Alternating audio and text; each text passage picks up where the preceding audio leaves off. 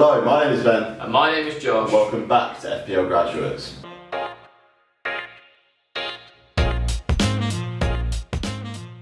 So it's game week 8 review, the last week before the international break in November. We're going to talk through our teams, see what transfers we're making, and what players are playing well, etc. So how did you do this week? So I had an above average week. I got 61 points, not too bad. I mean, it's not the best. My captain choice was what kind of let me down a little bit in that regard. But we'll start off with who I had in goal. In goalkeeper, didn't matter who I picked this week. Both of my goalkeeper picks got 6 points. So pretty happy with that, pretty standard. I went with McCarthy anyway, and had a double up in defence with Southampton side. McCarthy and Kyle Walker-Peters, who got me a 9-pointer. Really good week from him. He played really well as well. I was watching the game and he had a phenomenal game. So I'm really happy with those Southampton picks at the moment. I think they're good for long term as well. I've got James Justin, who got me a 6-pointer. I expected nothing less from him. I didn't think Wolves were going to score many goals at the weekend. They don't usually score. And yeah, 6-pointer. And then had Trent Alexander-Arnold on a 2-pointer this week. I mean, it's a tough one because he obviously out injured, and we have to evaluate after the international break whether I bring him out for someone like Chilwell or Cresswell, or whether he could potentially be back. Don't know whether he will be, but we'll have to assess that one. Now my other defender, Kilman, I initially had him on the bench for Mahrez, and Mahrez didn't play for whatever reason. I still don't know why he didn't play, but he was just not in the squad. So Kilman came in, got 1 point. Bit annoying, but you know what? It's one of them things that happens in FPL. Sometimes your assets just randomly don't play. So you know what? We'll take that. Midfield, not too bad in the midfield. Zaha, 5 points. He got an assist. He could have got more, and I think he should have got more. If Crystal Palace are scoring 3 goals in one half, Zaha needs to be involved in them, really. But I'm quite happy in the end he got an assist. Fornals, 3-pointer, didn't do much at all in that game for me against Fulham. I thought he'd do a lot better. He was kind of playing a bit too deep and a bit too wide to have any real impact on the game, and he's not quite got the pace to have a real impact down there. So that was a differential punt anyway, so I can't get too disheartened about that. My captain was Son. It was either between Son and Kane. Because you picked Kane, I was like, you know what, I'll just go Son instead.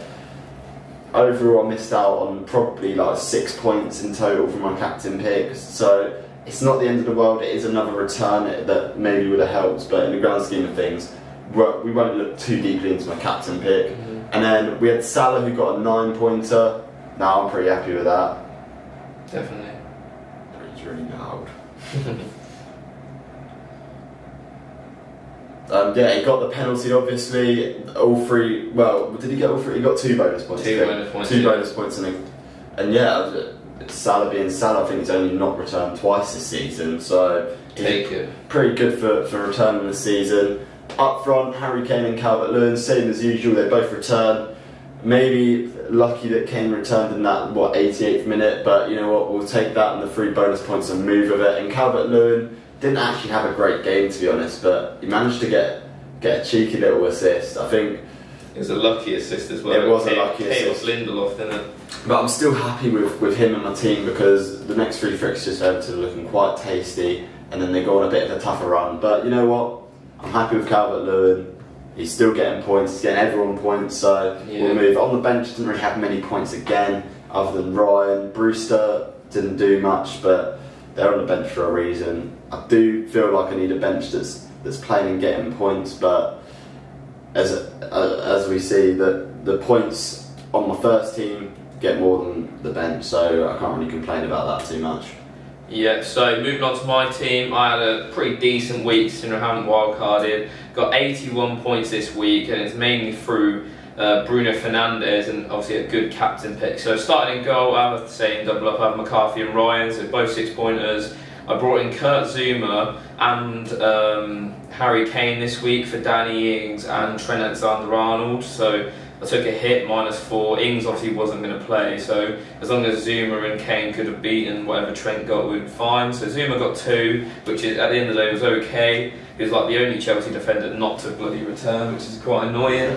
But we move. Eric Dyer, 6-pointer, we'll take it. That's 2 weeks in a row now, I do believe, that he's returned. I know, he returned the week before, game week 6. Jamal Lewis, 1-pointer, he's down to 4.3 million right now. Newcastle don't look as good defensively as they did last season, so He is coming out very soon. Charlie Taylor, an 8-pointer. That is what your Friday evening, you love to see it. 2 bonus points for that, and then 0-0 against Brighton. Mo Salah, 9-pointer. Take that against Man City all day. Bruno Fernandes, 17-pointer. That was the highlight of the week. He played unreal, and I looked in his games played. When Man United have scored, he's only not returned in one of those games, and that was the first game of the season against Crystal Palace. Every other game, he's got a return in, which is crazy numbers. And I think for 10.5 million, he's an absolute steal.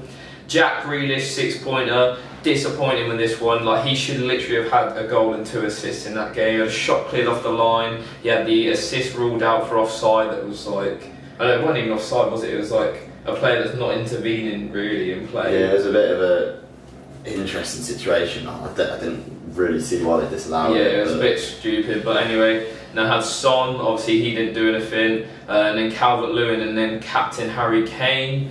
I was buzzing when that happened, when he got the goal, and he also got 3 bonus points, which is just what you love to see, because nothing really happened in that West Brom Spurs game, which was surprising. Then on the bench I had a Ryan 6 and Ezri Konsa 6, the first time he returned for me so far, and he's been on my bench, which isn't great. And then Brewster and Burke, obviously Sheffield United asset's not really doing well at the minute. So overall, a really good week. I think I went up over 700,000 places in rank, which is pretty good considering my start. So, but wildcard has been hit in my camp. Yeah, well, I went down in the overall rank this week. I think I went down about 50,000, so I'm still hovering at like 2 million point. But as we've seen this season, it's not really been a consistent one for the performers that we expect to perform. So a lot of people I know have been struggling. I mean, I was looking at Twitter, the player group #1 last year, I think 2 or 3 weeks ago, was at 1.5 million. So yeah, it's a season where I think that the lucky picks are going to be what separates separates people this year. You got to go. I've seen a lot of people taking hits. I think it's probably a season where taking hits is quite viable, because a lot of players are getting injured or not playing through COVID or stuff like that. So, for example, like Danny Ings getting injured and me taking a -4, unless Trent does something incredible, it's going to easily pay off. So, a lot of hits could be taken, but yeah. It's a good week, international break now. We have a little breather from all the FPL action, and we're back on it hot and hard in December. We have double game week coming up near Christmas as well, so it's going to be double decent, a lot of chips to be played.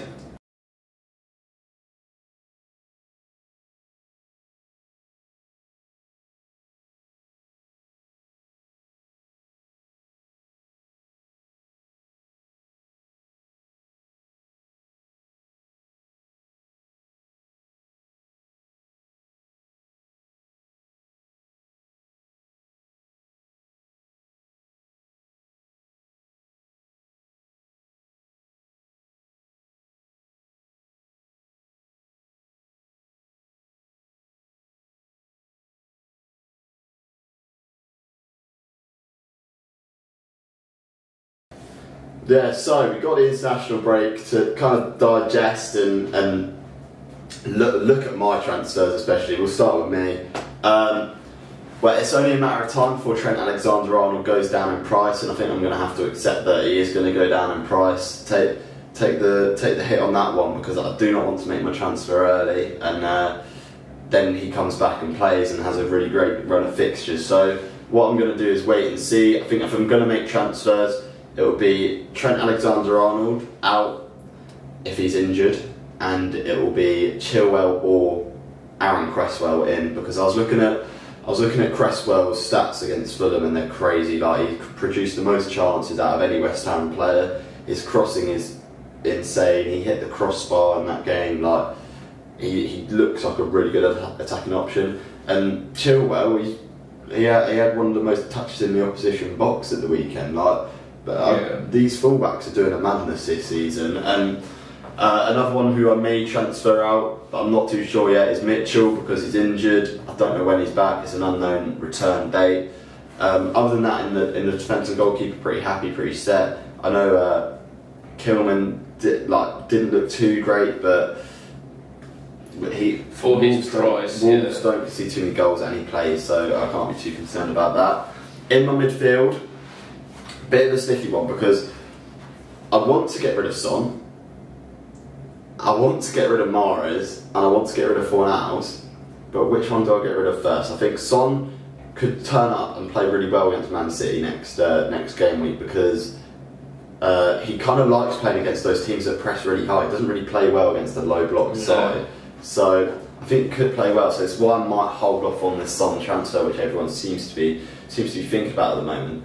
Mahrez, I want to take out because he's not like well, he does play, but this is his first week he hasn't really played. But City are only scoring 1 goal a game at the moment, and that is a bit concerning because we're so used to City having these big hauls and like at least one of these City assets a week getting 17, 18 points. So that is concerning. Happy with Zaha because of his fixtures. Fornals is one that I could easily go to Diogo Jota, who is an option. He is an option. He's 6.5. I'd have money in the bank to be able to make this transfer, so I could make it, but it's just a case of whether Trent is back or not, to be honest. I can see myself taking another -4 as well if the injuries are what are continuing over the international break, because Fornals does have a good set of fixtures in his next 2 though, so you might be able to hold off on him. He does, which because he has coming up Sheffield United and Aston Villa. Well, Aston Villa look good, and then they got Man United. So you know what happened last season with Man United. Exactly. So they're not the worst fixtures, and even Aston Villa. I think Aston Villa play better against the bigger teams than they do the smaller teams. So in terms of my strikers, I don't see myself changing Calvert-Lewin, Kane, or even Bruce. I think Bruce can just stay on the bench, to be honest. Like, he'll get some goals eventually. Eventually he will, but Sheffield United just aren't firing. Maybe this international break's come at the right time for him again, just to regroup and maybe come back. They've had a lot of injuries this season. Calvert-Lewin has 3 really nice fixtures, and then potentially could sell him after those 3 really nice fixtures. Yeah. He's got a bit of a run of bad fixtures. Kane is always going to score against big teams. There's no doubt about it. I think he will return against the bigger sides because he is that quality of striker. Yeah. And that's pretty much the transfers in my team. What are you saying about yours, Josh? Yeah, so I've gone wildcarding for this international break. It was always the plan to save it for November, and even though my team played the best I've ever played in the last game week, I don't really see it being sustainable because obviously pretty much half my points came from Bruno Fernandes and Harry Kane last week. So nice, but we're going to move on. So I've kept the double up in goal with Ryan and McCarthy. I was going to go to Edouard Mendy from Chelsea, but I seen Chilwell play and he's just playing incredible right now. Like, he's literally he's in the box from corners. He's always in there attacking third. And Chelsea have some okay fixtures coming up. They have Newcastle, Spurs, Leeds, Everton. Like, there's teams there that have been hot and cold, so not too bad. I've kind of spread my money around quite a lot in the wildcards. I think it's more important to do so. So currently my defence is Chilwell, Balbuena from West Ham, Matt Targett from Villa, João Cancelo from City, and Kilman from Wolves. So there's just 5 teams that they're obviously very cheap defenders and they have decent fixtures. Cancelo was my main one that I wanted to get in because City go on a great run. He creates loads of chances from fullback. Even against Liverpool, he probably should have had an assist. So he's got a good option. Kept Salah, kept Bruno for now. He's worth the money, but he is still quite expensive. Even though I said he's like value for money, because he's 10.5, and I feel like I could use Rashford. And he's like $1 million cheaper, do you know what I mean? But then he does, if something happens, it's usually Bruno, so it's a tough one to think. But they have West Brom at home next, so I can't really say no to that fixture despite West Brom defending quite well. I think United will struggle in that game, but I see Bruno returning. Got Ziyech and Grealish as my other midfielders along with Salah. Ziyech playing unreal in his last 2 games. He's man in form right now. He's an easy switch to a City midfielder when their fixtures become good as well. And then Jack Grealish, he's just playing phenomenal right now. He's got, I think, 4 goals, 5 assists so far in his first 7 games. And Villa have a decent run of fixtures. They've got Brighton, West Ham, Newcastle, Wolves, Burnley, West Brom, Palace in their next, 7. So yeah, good run of fixtures. Then we've got up front Calvert-Lewin because he's got a good run of fixtures. I've took out Harry Kane for Jamie Vardy because Leicester have better fixtures than Spurs, and Vardy is just like Kane, where they both will just score pretty much all the time.